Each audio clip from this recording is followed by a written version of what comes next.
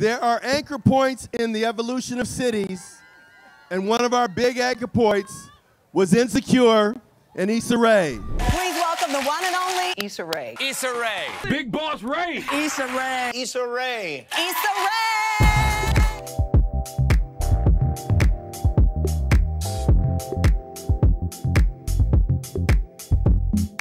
The way that Woody Allen depicts New York, I want to be like Woody Allen for LA and South LA specifically, just because I love the culture. I feel like there's so many different pockets of just richness that I want to depict, and for Black and Latino culture specifically.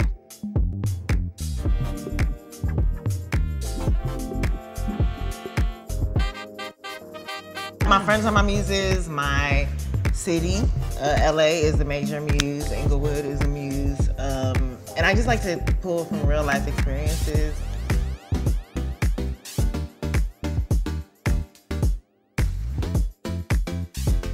I've always wanted a coffee shop in my neighborhood. Like, coffee shops facilitate productivity in so many ways. They facilitate collaboration, and I personally have done all of my writing in coffee shops, so it always disappointed me that there weren't any that were Black owned, that were even people of color owned in my neighborhood. Now to have the Inglewood location, I'm just immensely proud because it's home.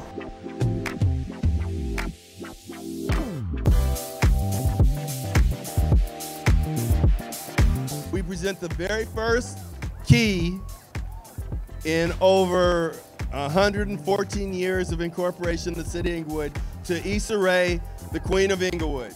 It's a huge honor, and I just want to thank you all so much for your support. Thank you to the mayor, thank you to the City of Inglewood for making it so easy for us to film here, for helping us to showcase this city that I love so much. I have to give love to my grandparents who, have lived here, who've lived in Briarwood for a long time, and who established my first point of view of Inglewood and love the city themselves. My mom and my sister who live here actively. And I have to shout out Janae and Angela for also making this possible. This is again a huge honor. So I love y'all. Thank you, thank you, thank you, thank you.